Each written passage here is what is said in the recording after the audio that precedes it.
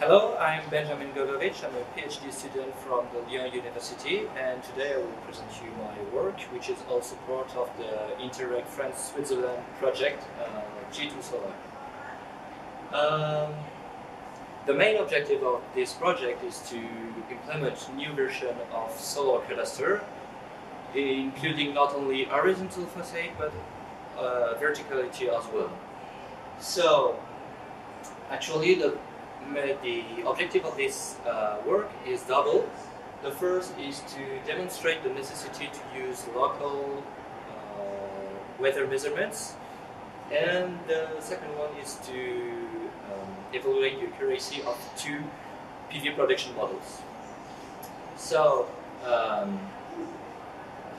to simulate the urban environment, I use the software NVMet, which is microclimate modeling software, and for the input data I use either typical day weather or on-site measurements, and in the end I implement the two PV production models. On the two figures you can see on the left side the results with the weather of typical day as input data, and on the right side the results with on-site measurements as input data.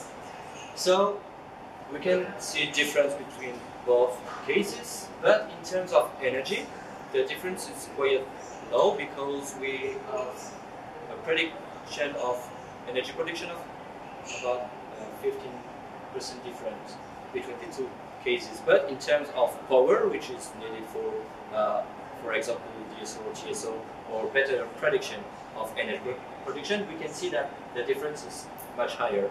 And if we focus on the case of the local measurements, we can see that both models match with the measurements, especially for high irradiation, but still for the low irradiation level, the response of these two models are less accurate.